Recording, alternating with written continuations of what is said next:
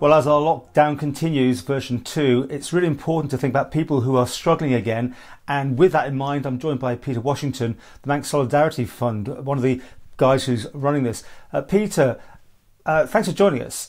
Where are we up to? Because obviously money was flowing in the first time round.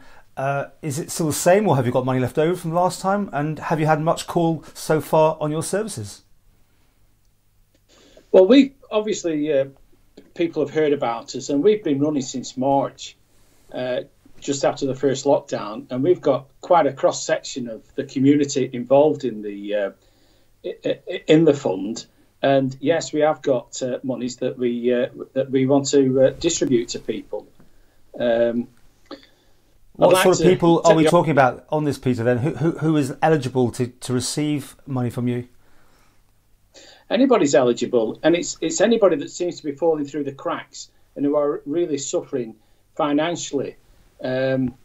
So the best thing to do is, if people are suffering financially, is to go onto our website, to the manxsolidarityfund.com/apply, and put an application in. The application has to be done online. We don't have people, we can't employ people, we're all volunteers. So if they put all the information in there, we will look at every application is an individual application to us, and we look at it and we judge it to make sure that it fulfills our criteria and our objectives of a charity. So yeah, if people are struggling, just put the application in. Give us some idea how much you've paid out on the last time round. Well, since we've been going, very shortly we'll be hitting an allocation up to £450,000 that we've distributed on the island to people. These are large sums of money that we have collected. And I want to thank some of our supporters and individuals and businesses across our community which have contributed to this fund, and which are enabling us to redistribute this money to people that really need it. And I presume this goes on. If people want to still donate to you, you're most welcome to hear from them.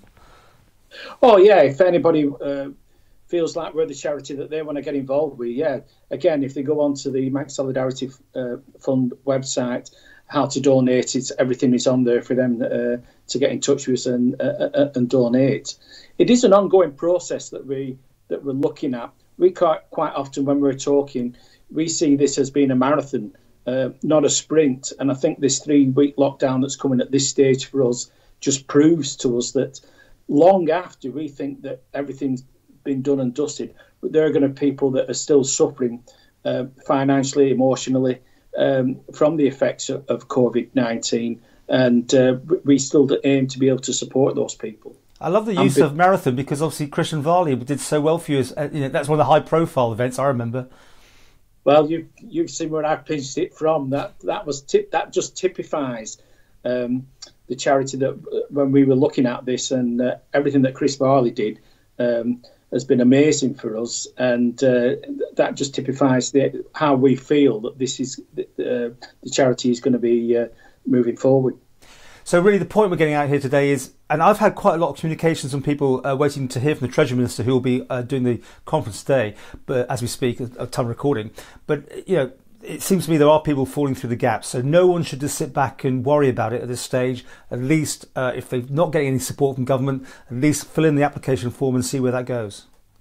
By all means do that. That was the original intention. Sometimes the best will in the world from the government, they can't cover everything, and this is why we've got such a cross section from the community. We can look at things, different aspects of our community, to realise where things may be going wrong that we can look at. Any organisation can put an application in. And the sort of money you give out could be from £10 to hundreds of pounds. I don't think we've actually been as low as £10. We're talking hundreds and thousands of pounds that we're giving out. Right. Yeah.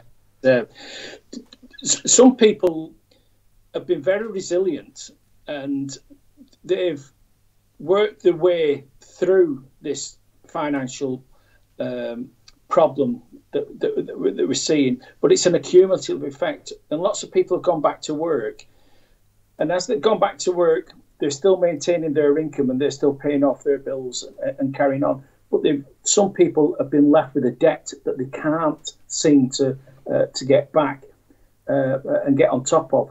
So this 3 week is going to could compound those situations.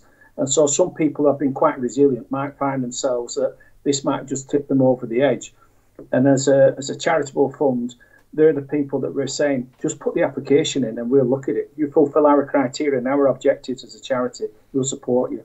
And you touched on it there. I mean, 3 weeks is a starting point. No one actually knows yet where we're going to go on this, do we? We honestly don't know where we're going to go on this. And this is why we have been carrying on right throughout COVID-19 on the island. Everything seemed to be getting back to normal for lots of people. But as a charity, we were still working behind the scenes because we're still seeing the applications of people coming in. We're still seeing people that are struggling. We are still seeing people that are struggling to put food on the table, and they just need that help to get them through this crisis.